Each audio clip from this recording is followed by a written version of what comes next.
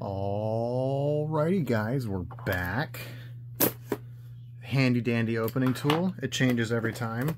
You never know if you're going to get the little screwdriver or the little screwdriver. We have two screwdrivers, but this screwdriver has a removable end so I can put other screwdrivers in it. Isn't it fancy? Not really. Anyway, we're opening up some more Modern Horizons. Shaking the camera stand. Getting spicy up in here. A bit of an update on this.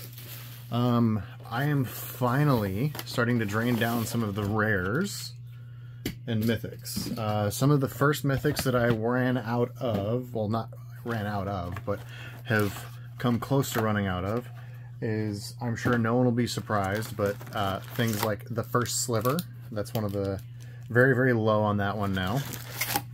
Force and Negation, also huge surprise. Whoever could have seen that coming? So that's what we're looking for today. What is interesting? Let me move my pack wrapper trash bag. So what you guys don't see is I actually have a trash bag that I have kind of next to me where, ooh, $30 land. Let us go. That is what we want to see. Let's see, we'll do this. Uncommons, all the commons. Savage Swipe is something I've been selling a lot of lately. Lava Dart's doing good. Goblin War Party, those are all okay. But I now officially have every common, uncommon, token, etc. Foil. I need to push these up just a skosh so we have room, keep everything on the camera. I readjusted my camera a little bit here, so it's a little bit easier now to keep everything where we need to keep it. I'm actually going to push these over, because we're going to get some spicy mythics. I can feel it. I don't know yet. This is something else that's been moving pretty well too, which is nice. Imposter the Sixth Pride, that moves a fair bit. It's really interesting, right? Like, a lot of these cards move fairly well. But yeah, all the, ooh, look at that, look at that, look at that poor common. What is that? Wall of 1,000 Cuts? We'll just set that off to the side because it is bricked. The interesting thing about this, speak of the devil and he shall appear, is that, ooh, Tribute Mage also sell a ton of those. Oh my gosh, I go through so many. Pondering Mage too. Smoke Shroud's another one. Yeah, anyway, oh no, party foul. There we go. Unjack that. It's interesting to watch how this stuff moves, right? Like, I never knew, like, I didn't think there was going to be any issues. Force of Vigor, unfortunately that got reprinted and bricked. Oh, I put my uncommons over here. Someone in the comments is probably like, oh my god, you put it in the wrong pile, what the heck? Let me double check now. See, we're all good, guys, we're all good. We can calm down now.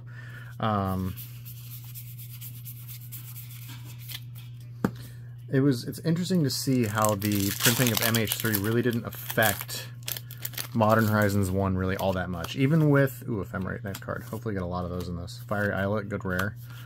Even with the old border treatment being added to these cards, some of them, it really didn't affect the overall supply a whole lot, because to hit those foil old border cards is actually really hard.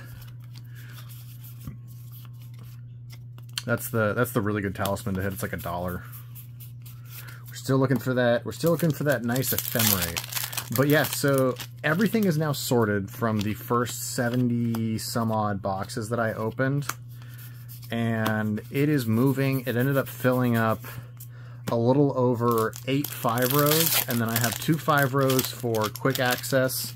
And now this counts the bulk that I got from, oh, let us go. If you're gonna hit a foil, that is one of the foils to hit. That is an expensive foil mythic. Oh my gosh, that's a dub. Oh man, it would have just been the icing on the cake to have like an Ephemerate in that pack. Could you imagine like a Sword of Truth with a Sword of Truth? Oh my gosh, that would be so disgusting. Unbound Flourishing, another really good mythic that's been moving. That's actually another one that I'm starting to run out of too, is Unbound Flourishing too. But yeah, so it's just interesting to see how this stuff moves. I thought there would be very little motion, and there was even less motion than I thought, which was a little bit relaxing and a little bit like, it was a nice confirmation, because you're like, oh, thank God, I just spent $17,000 on boxes of Modern Horizons 1, and I did not get absolutely shreked by MH3 reprints. I didn't think I was, but still, it was just that comfort moment where you're just like, oh, thank God. You know, it's just nice. You don't want that. You don't want to get wrecked. I don't want anyone to get wrecked. But we are officially in the talks with one of the first. I've sold stuff through the channel before, obviously. I haven't had an issue doing that. People reach out to me and I let them know, sure, it's for sale or not for sale, etc. And, you know, that's kind of how that conversation goes. And if they want it, then, you know, sure, you can have it. I'll sell it to you. I don't care. And we have started getting emails from people about selling stuff, which is great. I've had some references. You've actually used Force of Despair has like gone way up in price. Oh my gosh. I started selling Forces of Despair at like, I think it was like $6 or $5. And again, I limit everything that goes out, right? Like, it's a little more annoying when you're doing inventory. Like, it's easier to list like, oh, I have 50 copies of this card and just list them all, right? That's the easy approach. But if you take your time and list them out in like chunks, which is what I was doing, like 10 at a time, I actually have enjoyed that card going up in price, because I only sold about half of them between, you know, $5 and $8, and then I've sold, you know, another 10 or 11 at like $9, and I sold another 10 at like $10, and now I have a small pile left over, and I'm just kind of like watching this card climb up in price, and I'm like, well, this is why this is why you limit sale pieces, and this is why you don't firebomb out like 200 copies of a rare in one moment, which would just absolutely shrek you. And that's why you don't do that. So fun learning experience there. If you didn't know that already, always list your stuff out in chunks. If you only have a couple copies, then, you know, whatever, list them. But be conservative with how much of something you list. Doesn't matter how many copies you have. Hey, there's our ephemerate finally. Okay, I can stop looking at the comments now. Doesn't matter how many copies of something you have. Just be protective of your assets, right? Like, you don't want to overflood. Ooh, Sarah, decent. Not the best, but decent. You don't want to flood. Ooh, there we go. 2 ephemerates. Sorry, I just sensed it was in there.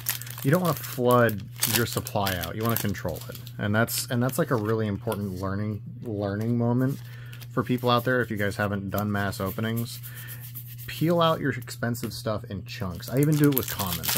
I have more available for my commons. I do 25 commons at a time because I don't want to have to constantly restock those.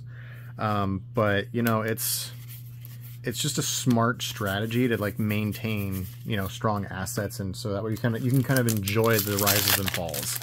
You're gonna get burned sometimes on the falls of stuff, but as long as you're not doing your mass openings like right before a set comes out, like my genius ass was doing, you're gonna be fine. You're not gonna see major downturns unless there's like a banned list come out or something really obnoxious happens.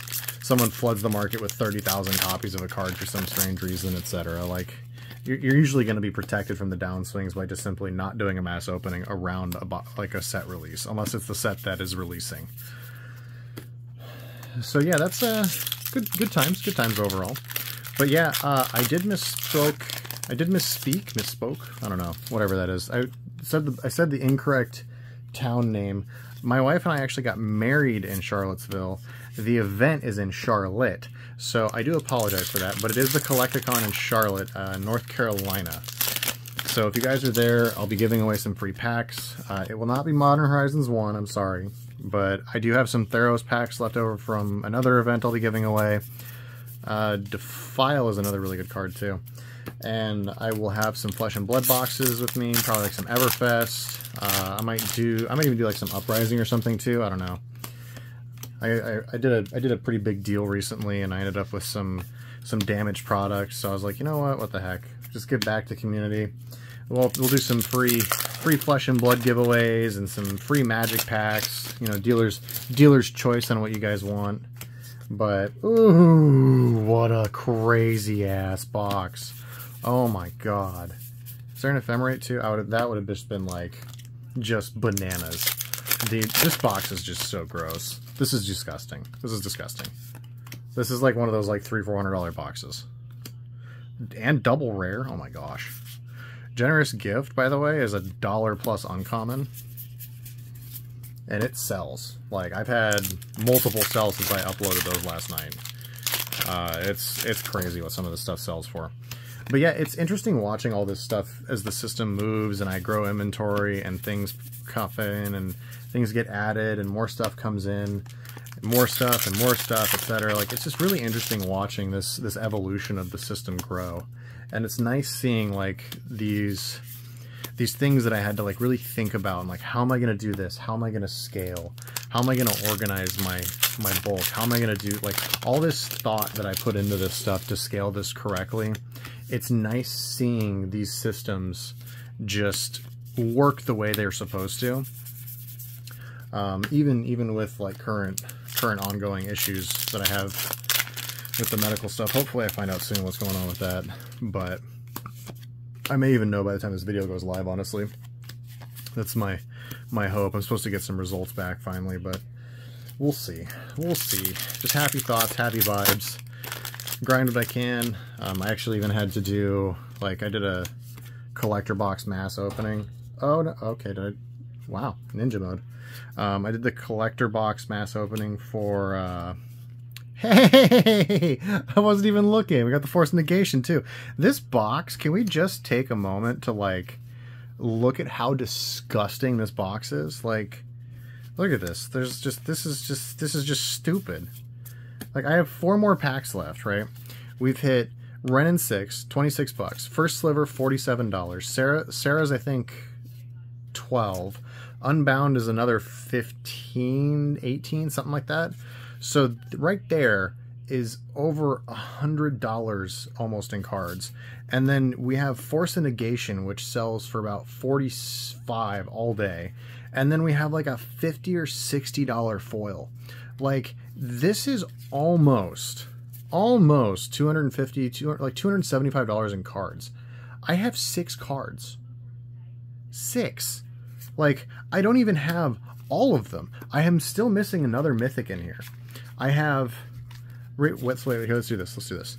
That's 10 bulk, 10 bulk, few dollars, bulk,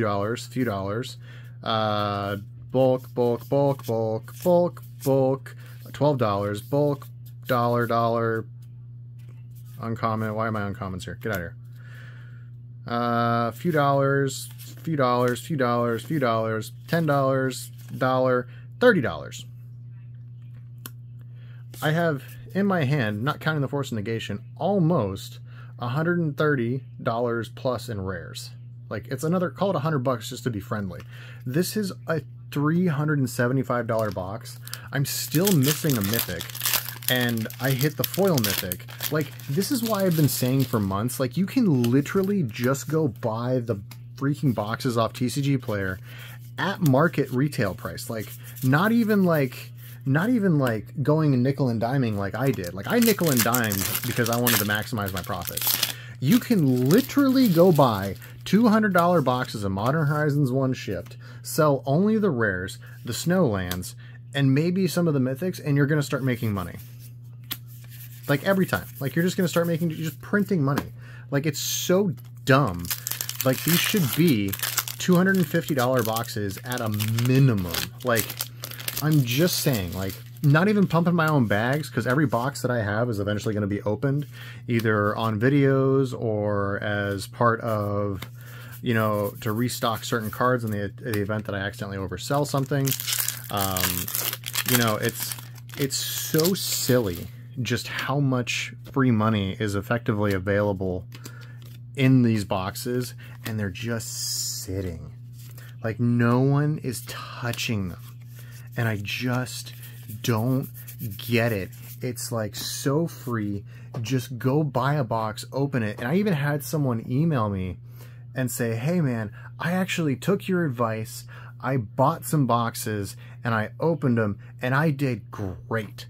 And I don't even think he like hit this is like effectively like a god tier box, right? We hit like a top tier foil mythic. It's not like the best foil mythic, but it's one of the best mythics. We hit actually one less mythic than we're supposed to. Did I miss one? I might have missed one. I don't think I did.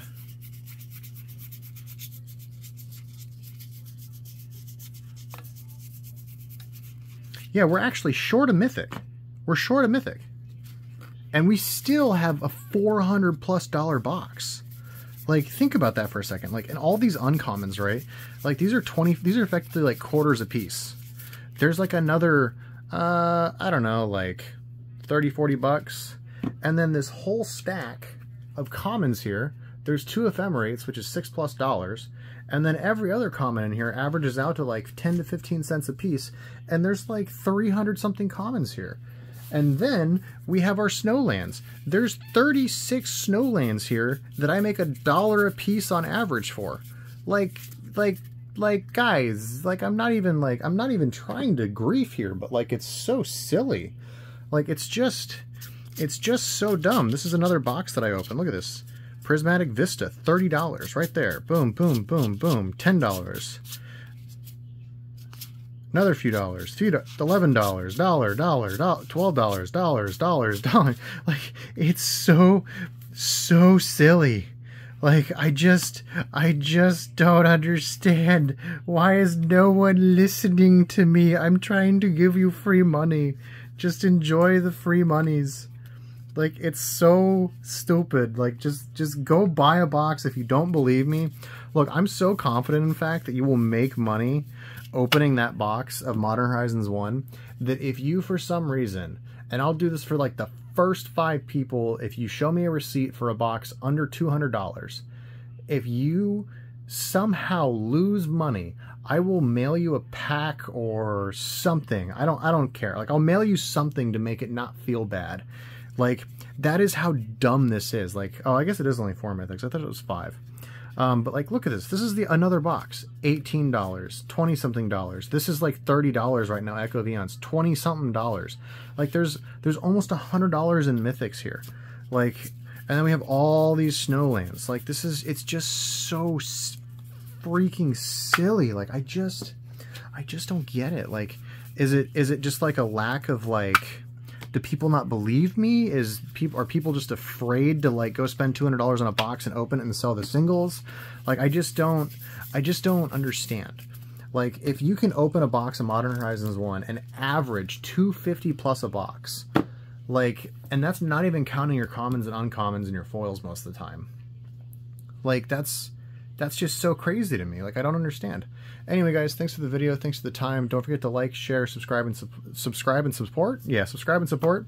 And like always, guys, I'm always buying stuff. I just bought 240 packs of Throne of Eldraine collector packs. I'm probably buying some more of them because someone reached out to me about them. And, you know, what the heck? Why not? The EV is there at that price point, and you know, I have the system to sell every single foil, common, uncommon, special treatment, whatever in there, and I don't mind recouping an extra $500-600 over 8 months. Like, that's the position that I have built myself to do and handle. So I will continue to do that, and we're just gonna keep on American, boys. I will talk to you guys soon. See you guys later. Don't forget to share, like, and subscribe, and thanks for the support. Bye.